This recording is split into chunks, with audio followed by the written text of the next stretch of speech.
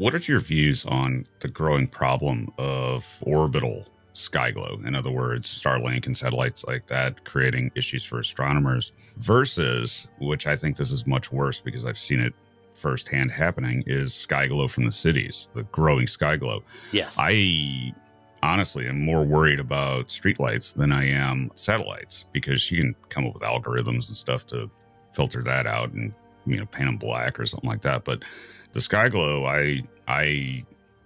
it's just done nothing but get worse here over the course of my life.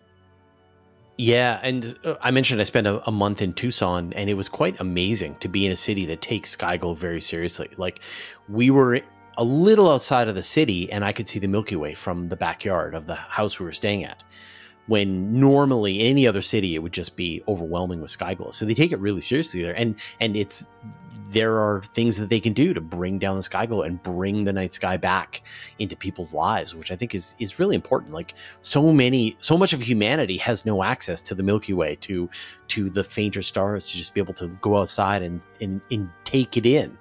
You're mad about light pollution from satellites. You should be enraged by the light pollution that has already stolen the night sky from most of humanity.